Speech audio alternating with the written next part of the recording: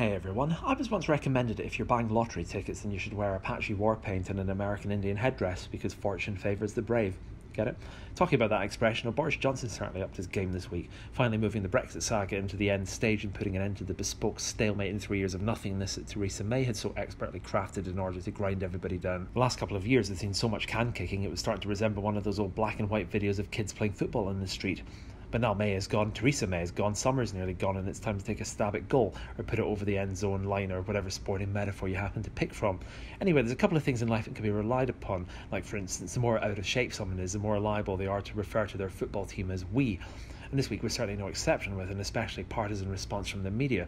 The Prime Minister decided to have the usual September break from the party conference season, but he also had the gall to add on an extra 4 days, which was portrayed by many as being something akin to a violent coup in sub-Saharan Africa. References were made to Caesar, Napoleon, carefully leaving out the bit where those leaders were actually wildly popular at the time.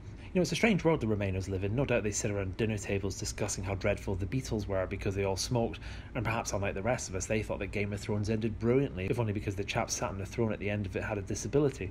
Really though, these 4 days at the end of the standard time off are what the outcry's been about. 4 days when at the same time the complaining MPs could have easily called for an end to the summer holidays, but hey, there's a lot of good shows on Netflix to catch up on, and that tan won't fix itself.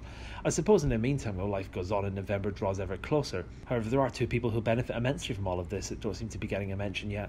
Number one, frivolous lawsuit filing Gina Miller, who'll be making plenty of TV appearance fees when she's not busy suing people. You know, she seems like she'd be a lot happier in life if she just moved to the US, where they file predatory lawsuits all the time for, I don't know, selling a foot-long sandwich that's only 11 inches long. Someone else, though, Shane McGowan from the band The Pogues, will undoubtedly be raking in a few extra royalties after people go online and misspell the word prorogue. You know, maybe he can use the money to smarten himself up, or just buy a new hedgerow in order to drag himself through it. Anyway, see you next week. If you like these, try to subscribe.